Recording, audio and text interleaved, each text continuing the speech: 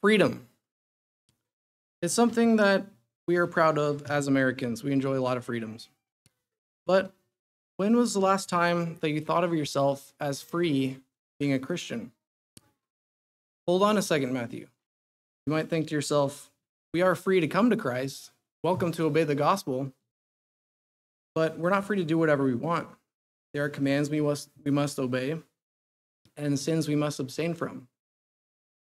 And also, aren't we called to be servants of God? Yes, that's true. And all that being said, the Bible tells us that we are more free than any worldly person out there. Turn with me to John 8, 31 through 36.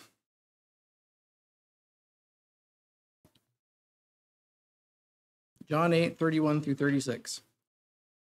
So Jesus said to the Jews who had believed him, "If you abide in my word, you are truly my disciples, and you will know the truth, and the truth will set you free." They answered him, "We are offspring of Abraham and have never been enslaved to anyone. How is it that you say you will become free?"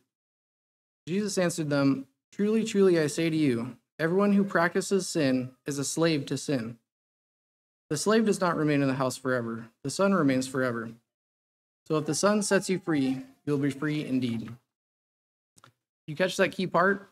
Everyone who practices sin is a slave to sin. We do sin, and we fall short of expectations, but we do not practice sin. We turn from it. We are freed by Jesus through baptism from our sins.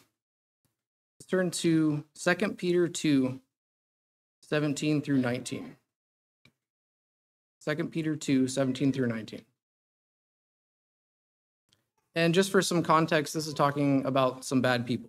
It says, "For these are waterless springs and mists driven by a storm. For them the gloom of utter darkness has been reserved. For speaking loud boasts of folly, they entice by sensual passions of the flesh those who are barely escaping from those who live in error. They promise them freedom, but they themselves are slaves of corruption.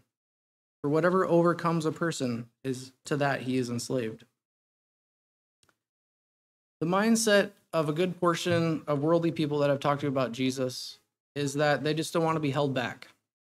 They want to live their promiscuous lives of drunkenness, selfishness, and greed.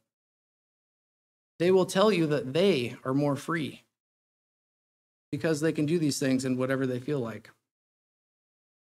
And that is something I think sometimes we get wrong as Christians. Mindset that, "I'm sorry, I can't go get drunk with you. I'm a Christian." Or, "I can't follow my desires for those women." The mindset that, "I'm not allowed to do that. I'm a Christian."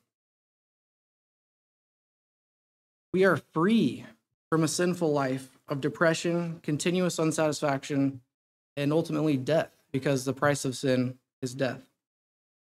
We are free of that through Christ in belief, baptism, and turning from our sinful nature. Having the mindset of being restricted from certain ways of life is far less productive than the mindset of being free from the enslavement of sin. The truth is, we are servants. We either serve God's purpose or Satan's purpose. Those who believe they serve themselves and are just working for their own personal gain or money are really just serving Satan's purpose. Matthew 6:24, Jesus says, "No one can serve two masters, for either he will hate the one and love the other, or he will be devoted to one and despise the other. You cannot serve God and money." Sin has some similarities in my mind to drug addiction. And drug addiction is ironic because the people that are trying drugs are in a way looking for freedom. They're looking for a way to be free of any inhibitions and anything to hold them back. They just want to